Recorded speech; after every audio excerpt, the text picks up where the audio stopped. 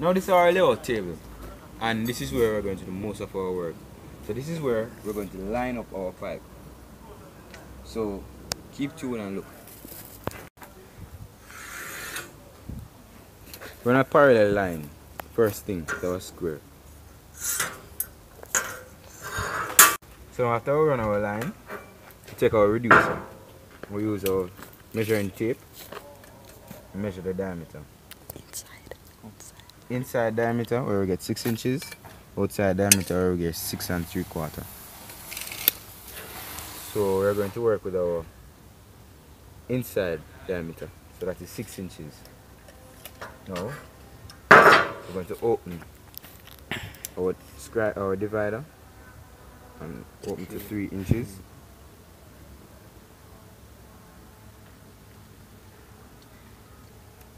And tighten. Recheck. Now pick anywhere on the line and scribe.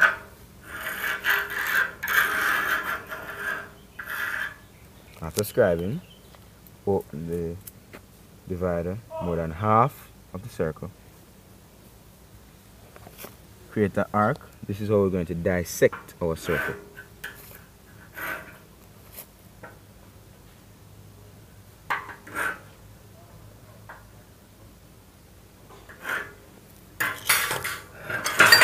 Where the arcs cross, there is where we're going to put the center line. So using our square again, we line up our centers.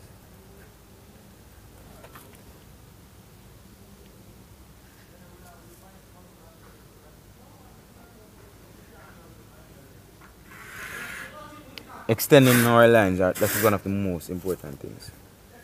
Now,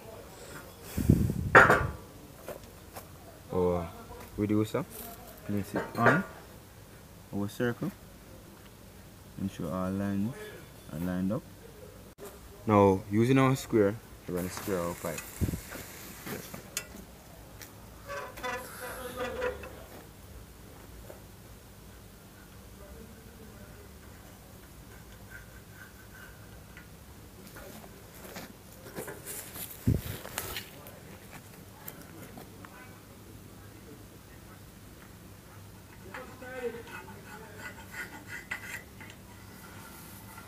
And we're going to continue this to our next center around the pipe. Now we have completed centering our reducer. So this is the 4 centers on our pipe. Next, we're going to transfer these measurements to our already fitted pipe. This is now preparing the 6-inch pipe to be fitted onto the reducer. Now that we have prepared our joints, we're going to put in the center lines. We're going to transfer the measurement from the reducer to get our center lines. To our pipes, we're going to use our level, 2 feet level standard, 2 feet level, and our tape measure. Because the pipe is 6, the inside diameter of the pipe is 6 inches and the outside diameter is 6.5. All we need to do is just divide and find the radius. Dividing it, we go 2 divided by the diameter, which is 6.5, which is equal 3.25. First, we have to make sure that it is level And aligned properly against the side of the pipe. You realize our level center is in the center. Now we're going to transfer the measurement on the pipe, 3.25.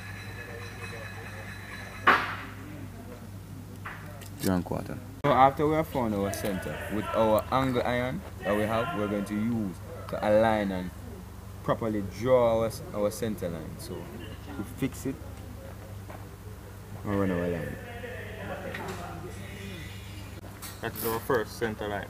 This is our wraparound, and with our wraparound we're going to use it to calculate the circumference of our pipe.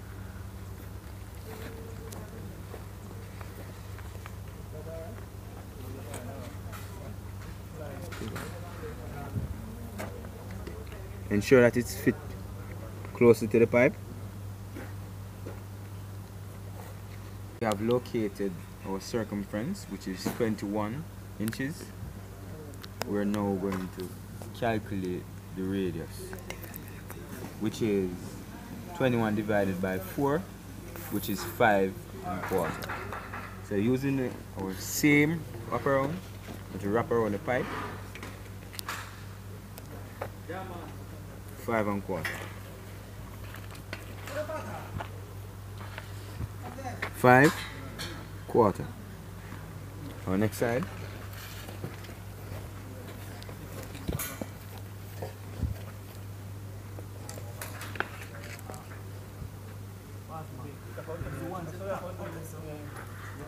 Five quarter. On the side. Now we have found 3 of our centers. Because of the proximity of this center, we won't strain ourselves to find it. We're going to use our angle iron and run our center line, so it is outlined with more definition. The purpose for not having to run this line is because if 3 of these lines are set, then eventually the 4th line will be in order. Our set. Now we're marking our center line. That is 1.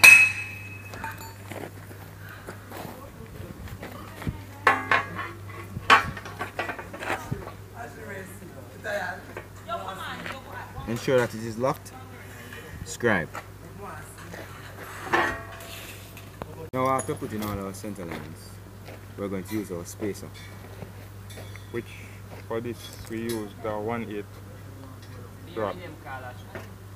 So now we're going to place our reducer on the pipe, ensuring that the lines are straight. First we have to visually look at it. And if you come closer, you can see that all our lines. All the lines are lined up.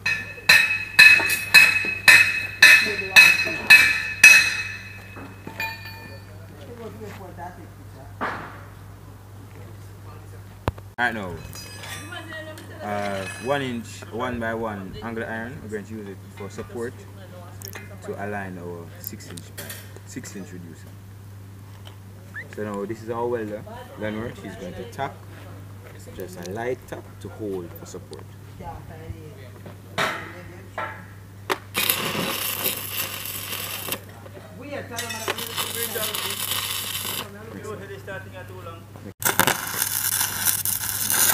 For light and simple taps, just to hold support on the pipe. Our spacer. This is our spacer back on the pipe. This is our 1/8 spacer. No.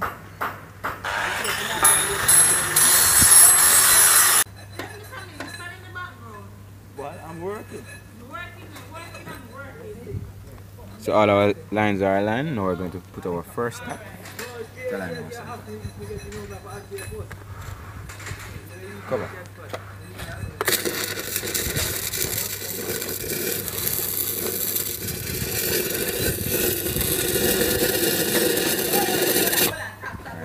That's our first tap.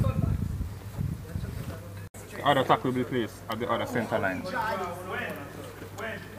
Cover.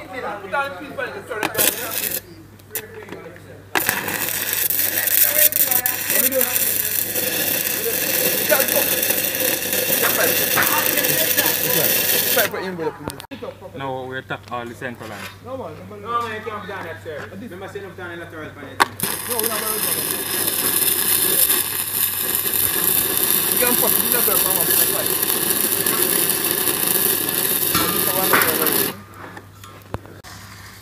This is when the pipe, the flange, not the flange, the reducer is welded. You can see the root opening. It is nicely done. The flange too was nicely tacked onto the header. So that is the weld neck flange. And also the reducer. If you see, Doubt you'll be able to see it properly from there, but it is nicely fitted.